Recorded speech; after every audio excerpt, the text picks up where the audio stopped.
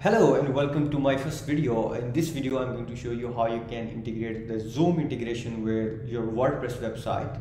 I see there are a lot of videos on YouTube, but most of them are outdated, so I thought why not remake the complete video, and make sure to watch the complete video from start to end, because even if you miss a bit of the video, then the whole process may not work. So make sure to watch piece by piece, and as you are proceeding in the video, make sure to do all the steps on your own website.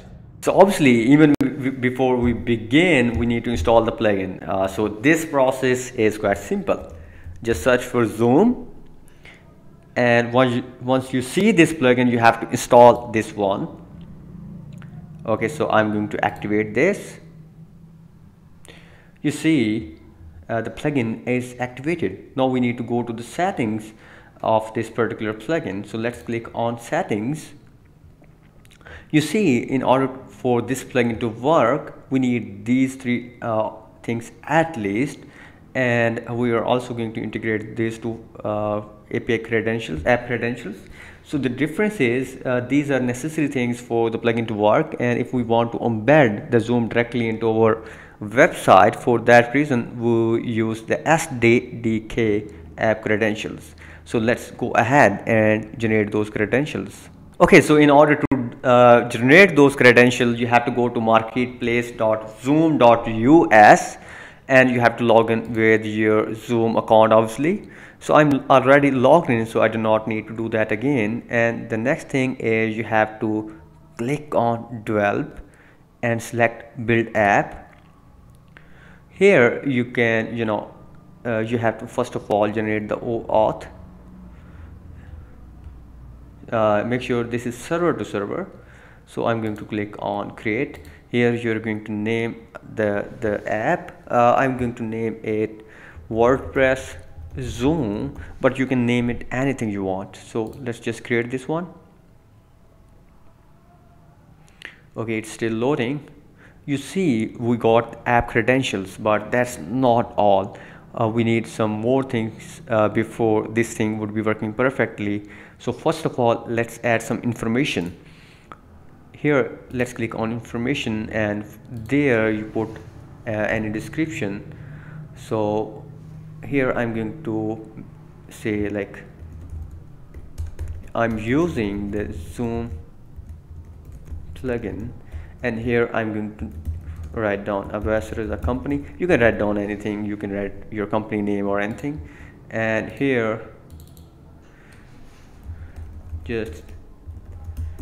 so I'm putting a dummy email there, but obviously you will have to put your own email. Let's continue. Okay, that's fine.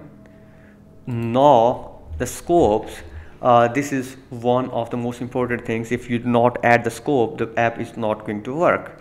So I'm going to add scope. You have to be very careful about the scopes, because if you make a mistake here, then there could be problems in the security of the app. So first of all, you have to click on this one, view and manage the sub account user meetings, and view and manage all user meetings. And finally, view, I have to recall that.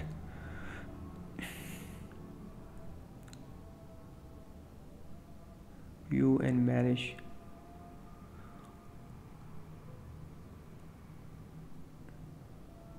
Okay, view all user meetings. So once we do that, the next thing we have to do is webinar, and in the webinar we have we need 3 permissions. First is view and manage all this and this, and then the recording, make sure all of them are checked. Then go to user and make sure all of them are checked, and then you need to go to report and make sure all of them are checked.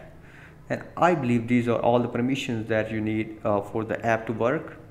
So let's click on done and click continue, and just activate your app. Now we are going to copy all the credentials. So let's just copy these credentials and paste it back into the app, copy it, and then this one, the secret, copy this one and paste it there, and that's all. You have to hit save and your Zoom app should be working. Now the next thing that we have to do is to install these credentials. These are SDK app credentials. So let's move on and install those remaining credentials. Again, we are going to repeat the process. You have to click on develop and build app, and this time we are going to develop the meeting SDK. So click on create this one. Here again, name your app, and I'm going to name it Zoom WordPress SDK, but you can name it anything you want, and make sure not to publish that to marketplace, and click create. And again you have to repeat the process. So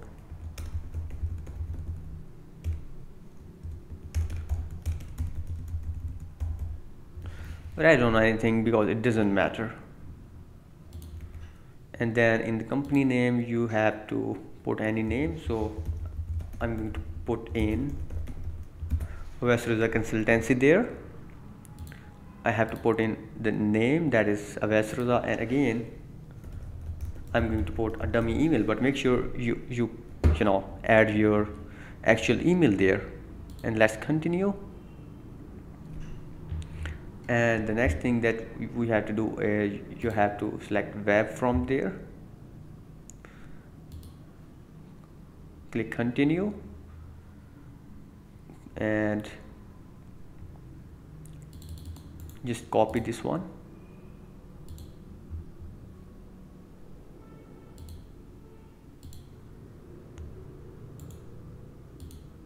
and again copy this thing, and let's save. Okay, you see, like we see new options. Once we do that, it means everything should be working. Okay, so now we are going to move on and add our first meeting. So the process is simple. We are going to click on add new,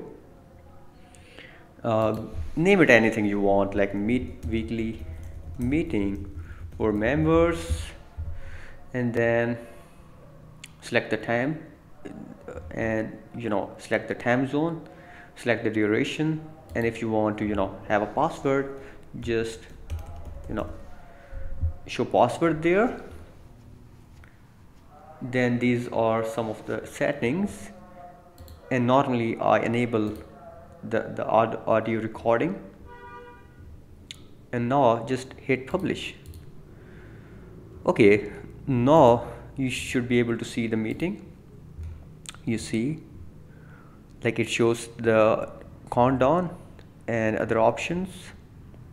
I'm the host, so I can start the meeting, but obviously this doesn't look good. So what I'm going to do is I'm going to add this on a page.